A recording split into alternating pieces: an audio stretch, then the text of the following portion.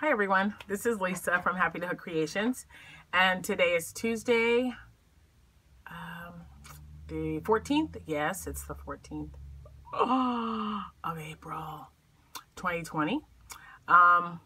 Today's one of my nephew's birthdays. On his sister's oldest boy. He turns 40 today. Oh my gosh! He doesn't even watch this, but I wanted to say happy 40th birthday, Jonathan. I love you. So, I have already watched a few podcasters today because when I'm done with work and my phone calls, I, put on a YouTube so that I can try to catch up and, see what's out there. And I think that Debbie from the Canadian Crocheter and I must have been on some kind of level thinking the same stuff. She had mentioned that they usually have a get together, some kind of a gathering for the holidays around Easter, and this is the first Easter since we bought this house 15 years ago that we haven't had an Easter egg hunt. And I always cooked a big meal and everybody came over, and it's like, oh. So yeah, Debbie, you're not the only one who was all up in your feelings, let me tell you. Every stinking year we put call from Tracy Williams. Excuse me. Alexa, stop. Oh, sorry. So everybody wants to call me when I'm right in the middle. It's so funny. I'll have to call him back. It's one of my brothers. But yeah, it's just so weird. Usually we get anywhere from 300 to 500 eggs and spread them out in the backyard. And when the weather is bad, we turn our guest room downstairs into a little egg hunt for all the kids if the weather's, if it's bad or whatever. But yeah, so this Easter it was just the three of us, and I spoke to my family members and everything, but it just was not the same. It really, really, really was not the same. And I was, we watch the 10 Commandments. That's something we do every year, or when I'm like just feeling like I gotta watch Cecil B. DeMille's 10 Commandments, let's put it on. But definitely every Easter. And so it's like, I'm just like, I'm missing my grandbabies, I'm missing my coworkers and my friends. It's like, oh my gosh, this is just such a bummer. I mean, I totally get it, but it still doesn't make me feel better that that we, this is the first year that we haven't been able to do that. And I enjoy doing it. I come from a big family. My husband has, there's 5 of them, and there's still 4. Because he lost his sister a few years ago. But she has grandkids that are Easter egg hunt age, and my grandbabies, and there's just always such a house full. I just love having a house full of family and friends, because I would invite friends. I'm like, if you don't have anything to do, bring them on. Just, all I asked them to do was bring eggs filled, or eggs and candy, and we'll fill them up while we're eating. We always had ham and noodles and stuff, and it's like, ugh. But on a happier note, I'm just thinking about next year and how next year will be different, because this will be over with and we'll be back to hopefully our regularly scheduled programming. So yeah, anyway, it just made it really I don't know, it was just kind of a bummer. We had a wonderful service. My Pastor Josh and his wife Claire, since we haven't been able to actually attend our church, we have been doing, or he's been doing, a live feed for us on Wednesdays and on Sundays, and it's just, man, it just makes us feel so much connected, so much more connected, because everyone can put their little comment that we're here and what's going on. And he has finally signed up for YouTube. So if anybody's interested, you want to see a Christian church, he's just a live feed. There's hundreds of them out there, and if you have your own, I will not feel bad at all. But I am going to put the link down below for anybody who's interested, because I think he's wonderful. He's been with us almost 2 years now, because his little girl just turned She just turned 2, and she was like 6 weeks old when they first came to the church. So, oh my gosh, she's like oh, I just love her. She's just adorable. But anyway, so if you're watching, hi, Pastor Josh, hi, Claire, hi, Daphne, hi, Gabe, and oh, what was the last one? Eliana. She's my favorite. I love her. I love them all, but I don't know. You know, you have one that just kind of just tugs at you. That's her. I will deny that child nothing. Nope. So anyway, so it wasn't a rant. I was just, you know, sad, and I was watching her, and I was like getting really emotional listening to Debbie talk about how she really missed the fact that, you know, she usually has like 25 or 30 people, and there's like 5 of them. And, you know, probably the first 10 years of Easter, we had about 35 to 40 people, and most of them family, because the kids were younger then. So anyway, I do hope that everybody, you know, had a wonderful Easter, and, you know, even though you couldn't celebrate it with the ones that you wanted, that you were able to call or video chat, you know, communicate any way you could. And yeah, so let me tell you what I've been working on. Let me get a sip of my tea. Oh my goodness gracious.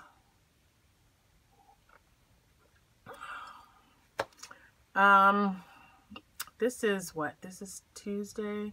So it hasn't quite been a week. I think I finally picked up the hook again. Maybe 4 or 5 days ago. It's been close to a week. And like Debbie stated as well, she likes making hats because they're therapeutic. I think hats will always be my favorite thing to crochet, hands down. You know, there's other things that I enjoy doing, but hats are definitely my favorite. So I have several to show you. 1, 2, 3, 4, 5. I have 7. I have 7 hats and a cowl and a couple of shawls. So I know in my last video, maybe not the one with Amanda, the one before that, I started a shawl. I can't even remember what this is called now. Anyway, I'll link it in the description box below. But it makes its own edging as you do it, which I thought was kind of nice. This is made with Mandala Spirit, and I did not use the entire cake. I really like this, and I like it because you can kind of bunch it up and wear it, you know, around. Let's see. And I like, because they're long, you know, you make some shawls, and I'll show you. You make some and they're not as long. So I do like the way this is made. I don't normally wear like a shawl over your shoulder, but this is something that I would probably, well, I don't know. See, this is long. See, it's, I don't know how to put it on, but you see what I mean, right? And it's very airy. It's very lightweight. I love it. And I do like, I got to get it off of here. I do like the way it turned out, so I will be making another one. And it is a tutorial on Facebook that I found. This thing worked up. It took me 2 days to make it, and that's just when I was working, was done with work between 4 and 5 o'clock, got dinner ready, sat down, we watched the movie, I worked on it for a couple of hours. So I have no idea how long it actually took me, but I just love this thing. I love it. I even like the color, because at first I was like, oh, you know, I don't know. But I do like it. I like it a lot. And it's just so lightweight, and it's, you know, very drapey. Makes me very happy. So I was very thrilled with that. So the next one that I made, I just wanted to whip up something quick. And you know, most of my shawls they are given away. This one will go to a retirement home here in town. And I am glad that I only used one, because I don't like them too big. That way, if they're sitting in a wheelchair, it won't get in the wheels or anything like that. I have no idea what the actual correct measurements are or whatever. I just know that one of these, the Yarn Bee Sugar Wheels, this was from my stash from probably last year or the year before. This is Sweet Shop Hop, and it's, I just wanted one. And so it just made a nice little triangle square, or triangles. Did I seriously just say triangle square? Man, I tell you what, I don't know. It made one nice triangle shawl, and you know, I can put it over my shoulders, and you know, so it'll warm you, because see, it'll covers the shoulders quite nicely. So, and I think if you're, you know, sitting in a wheelchair, in a chair, it would be perfect. And this is just a V-stitch, see? Just one V-stitch inside of another, and just adding on the ends. Now this would be, if you wanted it larger, you just keep going, of course. But this was the only roll, the sweet roll that I had, or sugar wheel. It's the only one I had in that color. And this kind of reminds me of like Cherry Jubilee or Cherry Chocolate Chip, but Sweet Shop works. And so that's that, and it just took a couple of hours because it was just really quick. And I used, the recommended hook is an I hook, but I used a K. I used my Clover K hook, and it whipped up quite nicely, and it's actually kind of quite soft. I like it. So that's everything. Oh wait, there's one other thing that's not a hat. So, but I have to show it all together. So okay, so Debbie, this is where you and I are on top of the Easter and getting all in your feelings. I too have made Stormy Waters, that pattern. I made it for the first time. Everyone was talking about it. Every time I'd watch a podcast, they would have it pop up. And I will put her tutorial in the description box below. And I have no idea what color this is. I was looking everywhere for it because it was the remnant of a dress that I had made. I didn't like this one because it just, to me, it was kind of big as opposed to the other ones that I made. But it's adult size. So, and this, I know this, I love this yarn. So if you guys recognize the colorway, let me know. But I like making this one. It made a really cute dress. And then I made a cupcake hat with it. So this is the Stormy Waters. And I really, really like making this hat. It is awesome. And you know what's so great?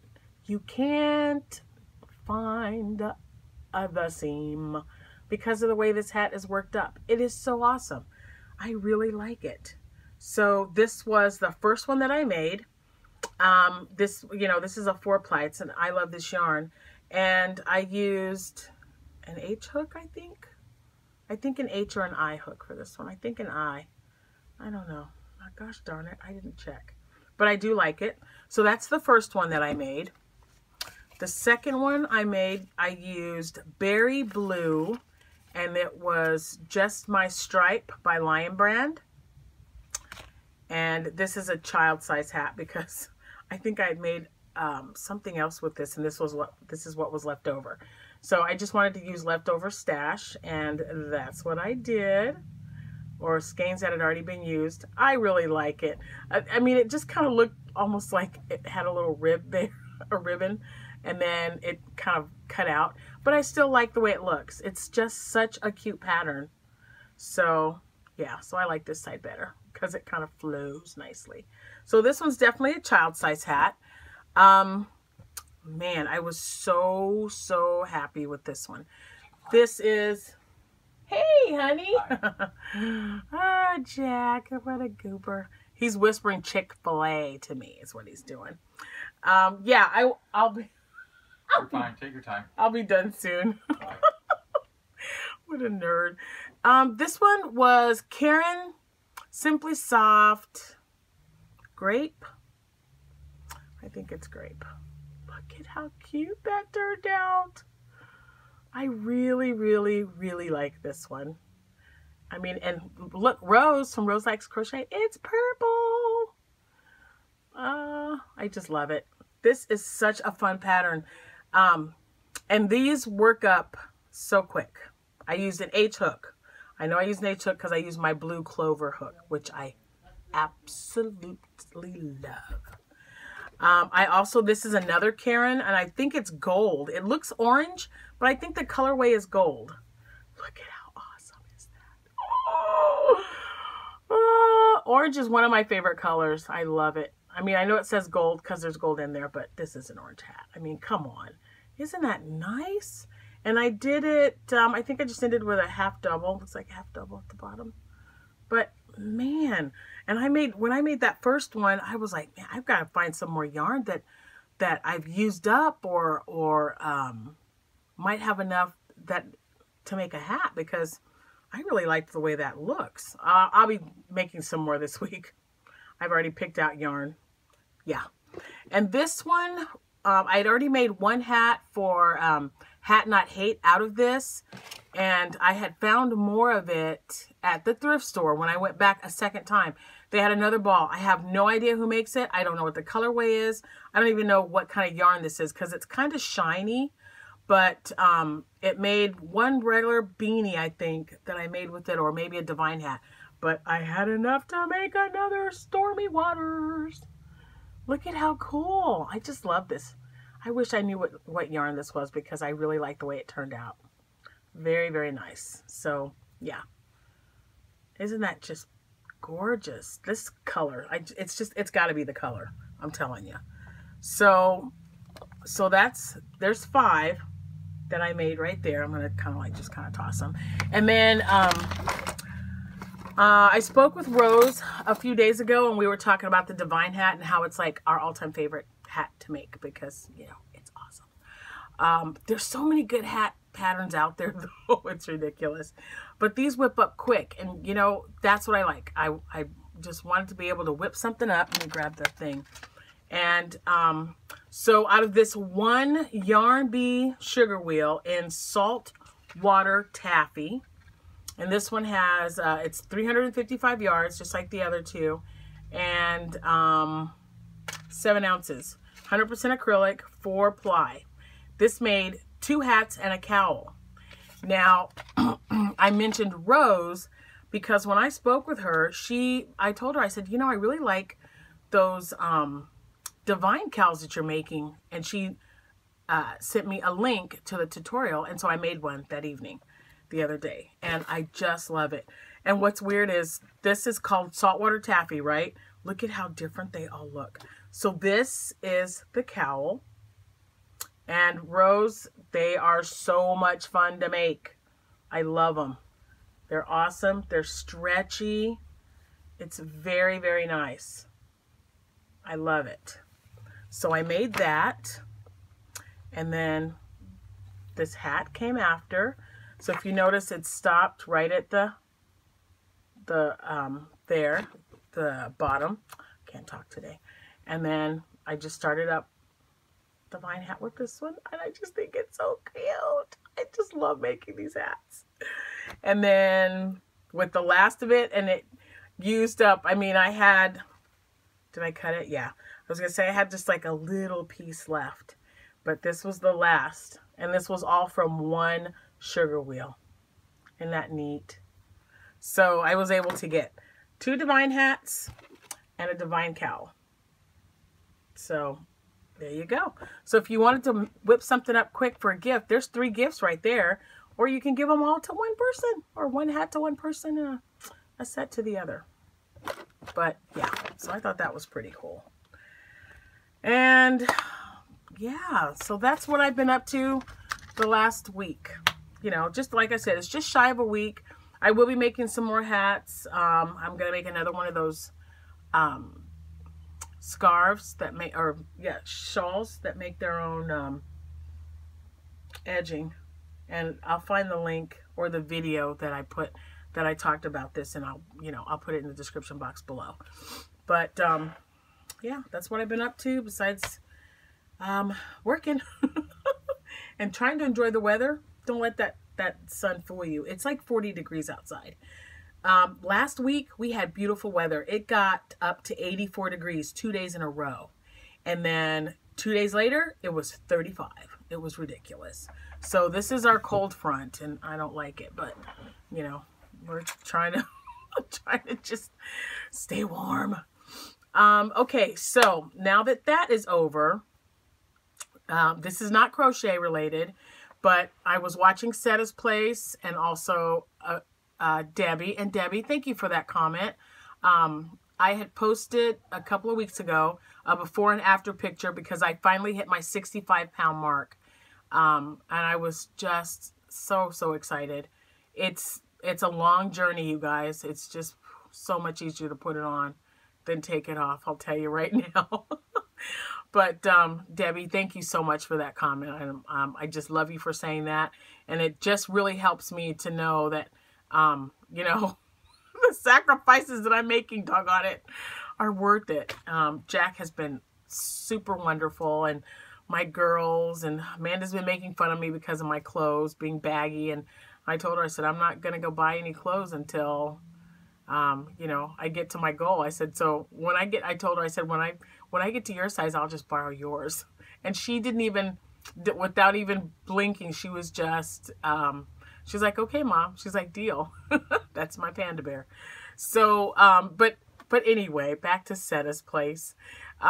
She tagged a bunch of people. Debbie from the Canadian Crocheter, though, tagged me because I am eating a little bit different with my diet. For your 3 snacks that you just you have to have isolation snacks. And of course, now that I'm eating a little bit different, I have my 3 favorites here that I would like to show you. The first one, I cannot not have these in my house. And they're just dill pickles. But I like the small ones. The big ones are fine too. But these are just so much easier to grab. And sometimes I'll eat them with a slice of cheddar cheese, because I love cheddar cheese and pickles together. I know to some people that just grosses them out, but not me. I love it. But yeah, so just, and this is my unopened jar because the other ones are already gone, so I might as well, I'm going to have to open those up soon. My next go-to snack that I love, because y'all know I like spicy. And these little babies right here are amazing. They are so good. So yeah, that's the spicy type seasoned butterball turkey. They are so good. If you like spicy and then tender, I suggest you get them. And you know what? I was ordering these and buying them at Walmart, and then Abby and I went to not Dollar General, Dollar Tree. We went to Dollar Tree and they had a box of these. Oh yeah, I bought the whole box. For $1 a package? Heck yeah, bought the whole box. And this one is my favorite. Jack likes the one that has, oh, what does it have in it? I can't even think. Cashews. But this is another favorite of mine. It's got it's called P3 Portable Protein Pack. It has dark chocolate nut